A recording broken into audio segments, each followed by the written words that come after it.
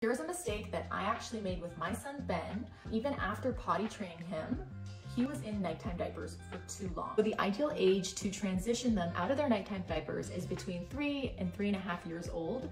This happens at a perfect time in conjunction with switching to a big kid bed.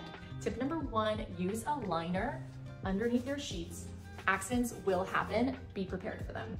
Tip number 2, don't put underwear on them. They should have a bare bum in their pajamas so they don't feel like there's a barrier, which can sometimes feel like a diaper. Tip number 3, make sure that there's a potty close by so that if they need to go in the middle of the night, it's there for them. Tip number 4, and this is an important one, we really want to pyramid their water intake. This means that the majority of their water will happen throughout the day and gradually become less and less by dinner time and before bed.